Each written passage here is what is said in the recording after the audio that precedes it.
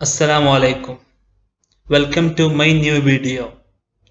PSC പരീക്ഷകളിലും കേട്ടറ്റ് net പോലെയുള്ള പരീക്ഷകളിലുമെല്ലാം ചോദിക്കപ്പെടുന്ന അറബി ഭാഷയിലെ വളരെ പ്രധാനപ്പെട്ട ഗ്രാമർ ഭാഗമാണ് അദദും മഅദൂദുമായി ബന്ധപ്പെട്ട നിയമങ്ങൾ. എണ്ണവും എണ്ണപ്പെടുന്ന വസ്തുവുമായി ബന്ധപ്പെട്ട നിയമങ്ങളാണ് ഈ പാഠത്തിലൂടെ നാം പരിചയപ്പെടുന്നത്. എണ്ണത്തിന് അദദ് എന്നാണ് പറയുക. അദദ് ഏകവചനത്തിലും ബഹുവചനത്തിലും ഉണ്ട് അറബിയിൽ. മഅദൂദ് എന്നാൽ എണ്ണപ്പെടുന്ന വസ്തു. ഏത് വസ്തുവിനായാണോ നാം എണ്ണുന്നത് ആ വസ്തുവാണ് മഅദൂദ്. ആ എണ്ണത്തെ അദദ് എന്ന് പറയുന്നു. 1, 2 എന്നീ എണ്ണത്തിന്റെ നിയമം നമുക്ക് പരിചയപ്പെടാം.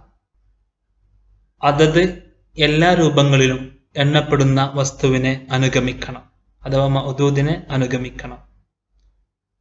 ഒരു നാമവിശേഷണം എന്ന തരത്തിൽ ഏകവചനത്തിലും ദ്വിവചനങ്ങളിലും ലിംഗങ്ങളിലും മുദക്കർ മുഅന്നസ് സ്ത്രീലിംഗ പുല്ലിംഗ ലിംഗങ്ങളിൽ. ഉദാഹരണമായി 1 എന്നുള്ളതിന് അറബി ഭാഷയിൽ വാഹിദുൻ എന്നും വാഹിദത്തുൻ എന്നും പ്രയോഗിക്കുന്നു. വാഹിദുൻ എന്നത് പുല്ലിംഗമാണ്, 1. വാഹിദത്തുൻ എന്നുള്ളത് സ്ത്രീലിംഗവും.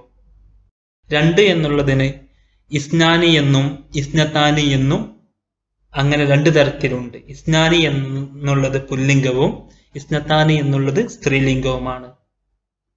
എനിക്കൊരു സഹോദരിയുണ്ട് എന്ന് അറബിയിൽ പറയുമ്പോൾ സഹോദരിക്ക് ഉഖ്തുൻ എന്നാണ് പറയുക. ലീ എനിക്കുണ്ട്, ലീ ഉഖ്തുൻ എനിക്കൊരു ലീ ഉണ്ട്, ഉഖ്തുൻ സഹോദരി. 1 എന്നുള്ളതിന് വാഹിദത്തുൻ, ഉഖ്ത് സ്ത്രീലിംഗമായതുകൊണ്ട് തന്നെ ആ എണ്ണത്തെയും നാം സ്ത്രീലിംഗമാക്കുന്നു.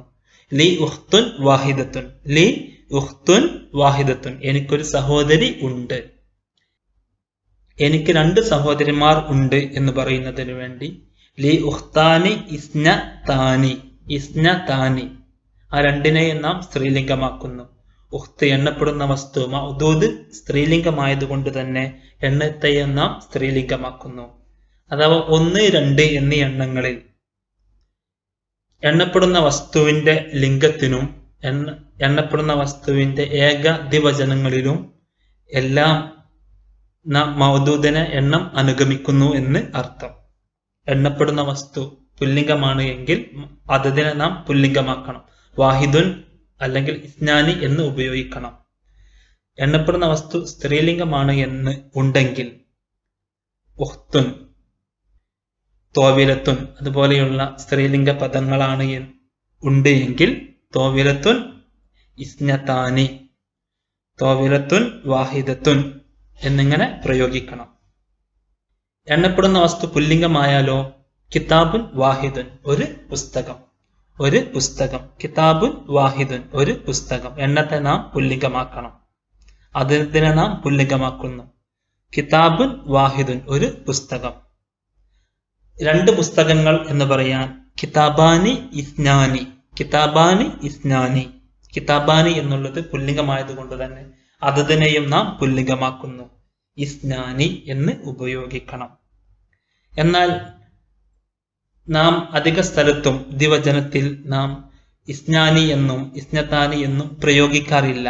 പകരം ആ ഒരു പദം ഉഖ്താനി എന്ന് പറഞ്ഞാൽ തന്നെ ദ്വിവചനത്തിന്റെ അർത്ഥം ലഭിക്കുന്നത് കൊണ്ട് തന്നെ അധിക സ്ഥലത്തിലും ഇസ്നാനി എന്നും ഇസ്നതാനി എന്നും പ്രയോഗിക്കാറില്ല.